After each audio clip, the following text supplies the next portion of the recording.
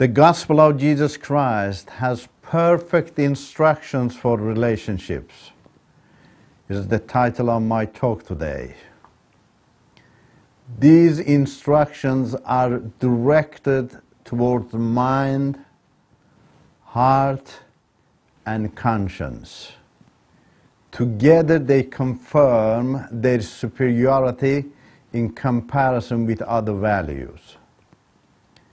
This is my goal in this presentation, to address the instructions of Jesus Christ to your mind, to your heart, to your conscience, so that you can realize how unique, beneficial, and life-changing they are. Relationships are the most important parts of human life.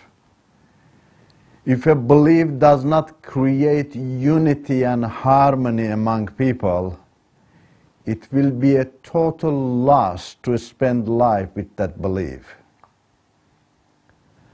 Our beliefs shape our identities and attitudes in relationships.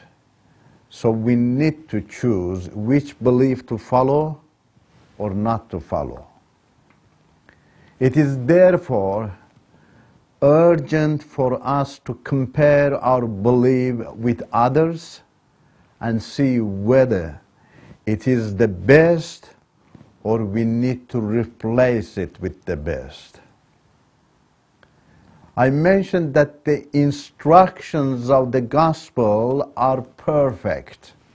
This is because the gospel believes that love and kindness are the key factors in building healthy relationships.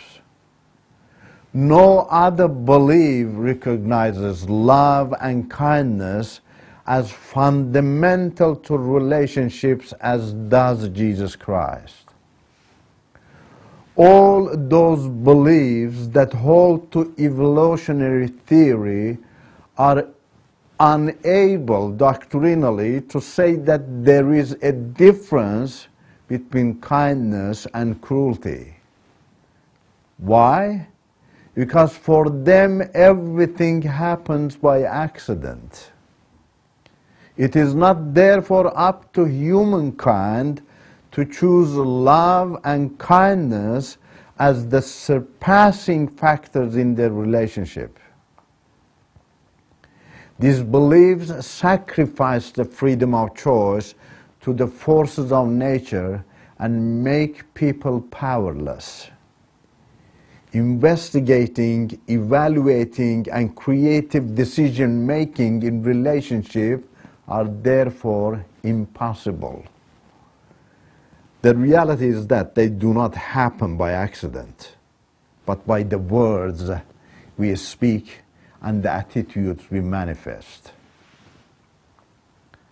In beliefs like New Age, secular humanism, Hinduism, Buddhism, and others, each individual is taken as equal to God. Love and kindness become the vessels of self-centeredness and serve the individual's motives only. Imagine in a family, love and kindness of a husband becomes irrelevant to his wife, and the wives to her husband, or the children to their parents, since everybody is taught to be God and to follow his or her own model. A family or a society with such an individualistic ethic creates anarchy. It is not the individualistic model of a husband or a wife or a child or a leader that establishes a peaceful family or society. It is the values of the perfect model whose standard is above every other model. In Islam also, love and kindness are subject to the authority of the Muslim leader. It is therefore not love and kindness that rule in Islam, but the decision and power of the ruling authority. Consequently, no one in Islam, not even Muhammad, can be the perfect model of love and kindness, since power and force make love and kindness conditional. Only Jesus can be the perfect model of love and kindness for you in your relationships with your family members and others. Why? Let me first raise a couple of questions and then give you reasons for this. What do you think the behaviors of a perfect model of love and kindness should be? What is the proper definition of this model?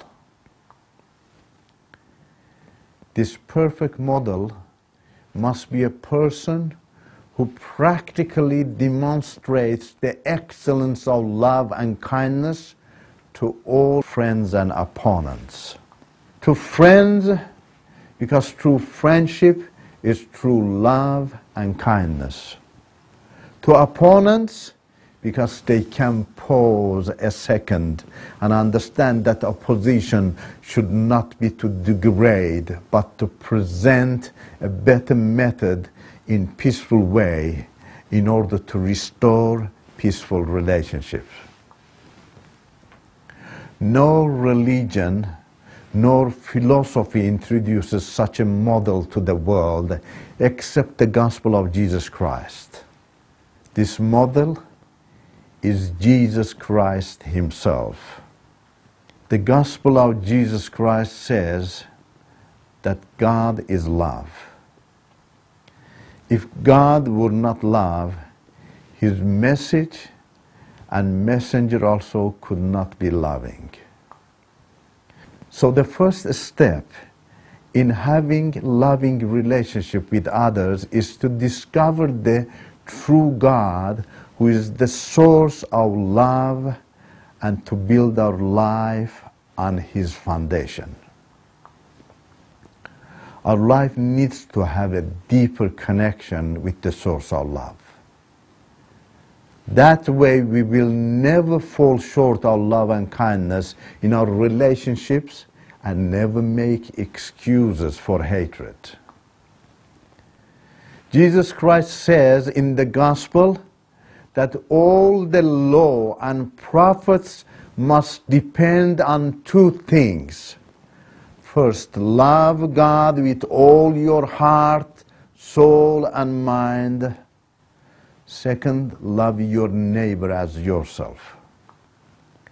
He's bringing forth the meaning that true prophet and the true law must be based on love and kindness. If not, then neither the prophet nor his religion and law are from the loving God.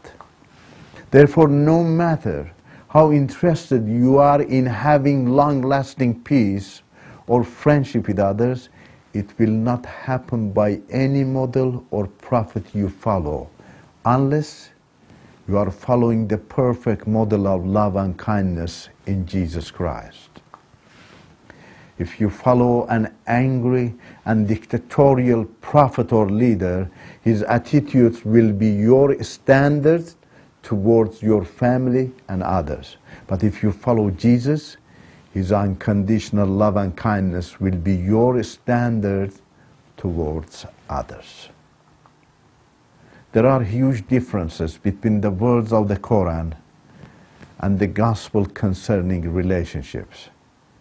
The Quran lacks the love and kindness which are for long-lasting friendship. Christ came to this world to teach us love and clean our hearts from hatred, cursing, hostility, and war. But the last 10 years of Muhammad's life was full of all of those things. Can there be a long-lasting friendship with hatred, cursing, hostility, and war? Absolutely not. Imagine if God hated and cursed you for your sin and was always hostile to you. Would there be any hope for you to return to Him and become His friend? No. People become God's friend because of His love and compassion, not because of His hostility. Abraham became the friend of God because God was friendly and kind, not terrifying. This is true in our relationship too. People become friends with us if we are kind, loving, and caring. Nobody becomes our sincere friend if we curse him or become hostile to him. That's why the gospel in 1 John chapter 4, verses 11 and 12 says, "Beloved, if God so loved us, we ought also to love one another. If we love one another, God dwells in us and His love is perfected in us." The gospel tells you to allow the God of love to live in you so that your love becomes perfect, and then you can change even your enemies through that perfect love. Because any perfect thing draws attention, so does perfect love. With perfect love, you may have a loving family. You and your loving family will shine in your neighborhood and society. Your love also may amaze your opponents, and possibly they will follow your footsteps and become free of enmity. That's why you need to follow Jesus Christ and make His gospel the crown of your head for your relationship in your family and with others.